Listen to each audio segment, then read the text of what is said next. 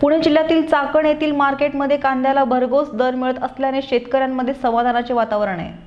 खेड कृषी उत्पन्न बाजार समितीच्या चाकण बाजारात कांद्याची या आठवड्यात एकूण 2920 क्विंटल आवक झाली आहे। मागील आठवड्याच्या तुलनेत ही आवक 420 क्विंटलने वाढूनही भावात 1000 रुपयांची वाढ झाली आहे। प्रति क्विंटलला चांगल्या प्रतीच्या कांद्याचा कमाल भाव 7000 रुपयांवरून 8000 रुपयांपर्यंत पोहोचला आहे। चाकण मार्केटमध्ये पहिल्या प्रतीच्या कांद्याला प्रति क्विंटलला 8000 रुपये, दुसऱ्या प्रतीच्या कांद्याला 6500 रुपये दरम्यान मार्केटमध्ये चांगला भाव मिळत असल्याने काही शेतकरी पूर्ण वाढ न झालेल्या कांद्यालाही मार्केटमध्ये आणत असल्याचे चित्र पाहायला मिळते।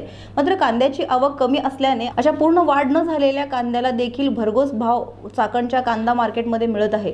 किरकोळ बाजारात कांदा प्रतिवारीनुसार 60 ते 80 रुपये किलो दराने विक्री होत आहे। कृषी उत्पन्न बाजार समितीच्या उपबाजारामध्ये चाकणला 9 ते 10 हजार पिशवीची आवक आहे। ही आवक साधारणतः पंचगंगा या जातीची जास्त प्रमाणात आहे। अजून चाकण म्हणजे तो संपूर्ण खेड तालुक्यात जो गरवा कांदा पिकतो तो साधारणतः 26 जानेवारी नंतर बाजारामध्ये, त्यामुळे शासनाने एक्सपोर्ट चालू केला पाहिजे। त्यामुळे शेतकऱ्याच्या मालाला चांगला उठाव राहील, बाजारभाव चांगला राहतील। साधारणतः आज 160, 65, 70 पिशव्या आणणाऱ्या शेतकऱ्याला 4-4.5 लाख रुपये मिळतात। आभाळ येते, त्याच्यामुळे खूप मोठ्या प्रमाणामध्ये फवारणीवर खर्च आहे शेतकऱ्याला।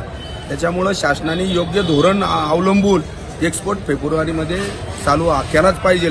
फेब्रुवारीच्या 1 तारखेपुढं तरच या कांद्याचं चांगलं मूल्यांकन होईल। शेतकऱ्याला 2 रुपये घडतील। जर एक्सपोर्ट चालू केला नाही तर बाजारभाव पडायला टाइम लागणार नाही। परंतु शासनाने ते करावं अशी आमची शासनाला विनंती राहणार आहे शेतकरी बांधवांच्या वतीने। 3 महिने झाले पंचगंगा कांदा आहे। ते 1.5 एकरमध्ये 140 पिशवी काढलेली आहे। ते 70-75 रुपये बाजारभाव भेटलेले।